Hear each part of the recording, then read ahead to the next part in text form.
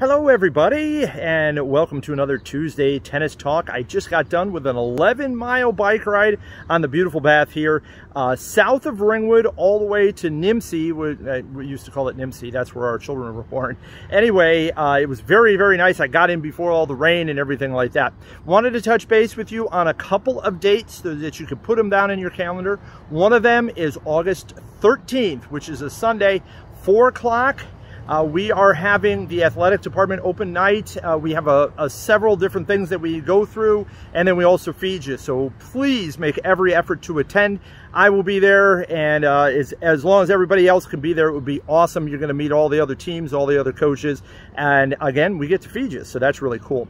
Second date is August 16th. We've got ourselves a couple of ideas that we have to do. One of them, of course, is dealing with the stretching exercises and then also some team pictures, but I'll send all that stuff out to you then. Otherwise, I hope you're having a wonderful day, and I will look forward to seeing you very, very soon. A week from today, the women begin their practice August 1st at Veterans Acres at 9 a.m. So we will see you not on the computer, but on the court. See you soon.